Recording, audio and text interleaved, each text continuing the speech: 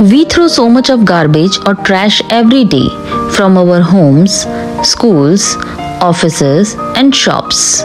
You must have noticed in a grocery store, all the items available there like biscuit, milk, pulses, cereals are packed in plastic bags, plastic bottles or tin. All these wrapping materials go out as garbage. And sometimes we buy a lot of things and rarely use them. All these materials also go out as waste. Any item or material which is of no use and worthless is called waste. All the used or unusable substances which cannot be reused in the same form is called garbage. Sources of garbage are broadly divided into 4 types: domestic, agricultural, industrial and commercial. The waste collected by different household activities is called domestic waste, like leftover food, vegetable and fruit peels, sewage, clothing item, plastic items and so on. Waste produced by undertaking different agricultural activities is called agricultural waste, like husk, expired medicines, pesticides, fertilizers and so on.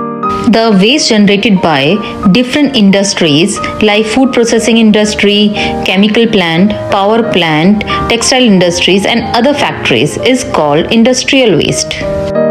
Ashes, coal, rubber, plastic, glass are few examples of industrial waste. Next category is commercial waste. These are the waste generated by businesses on its premises like shops, restaurants, schools, colleges and so on.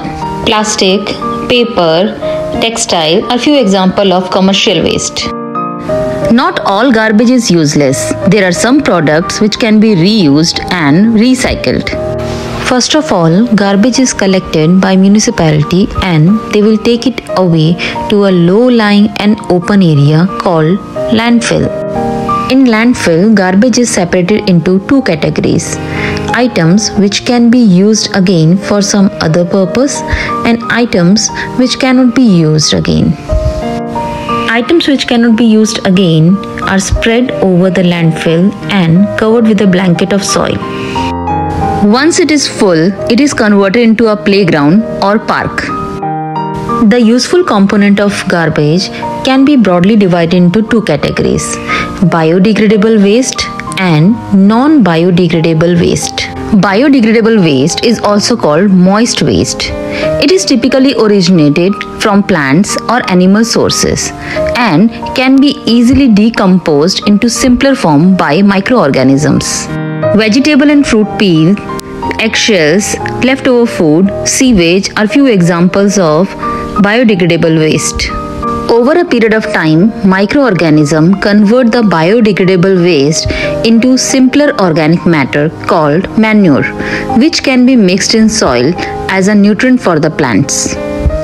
This conversion of biodegradable waste into manure for plants is called composting.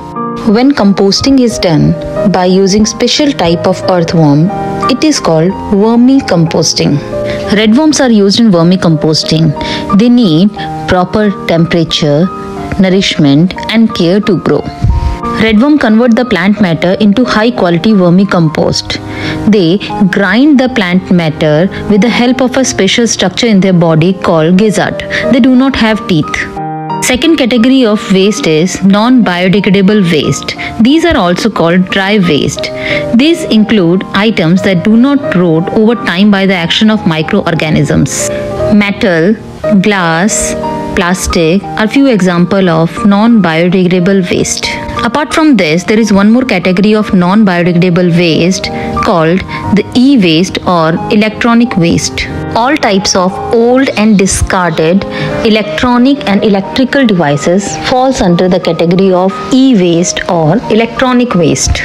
All the household appliances, TV, mobile phone, laptop, PCs falls under the category of e-waste. These are all non-biodegradable, so these cannot be decomposed by the action of microorganisms. The most important point here is to know and think about is that more garbage we generate, more difficult it will be to get rid of it.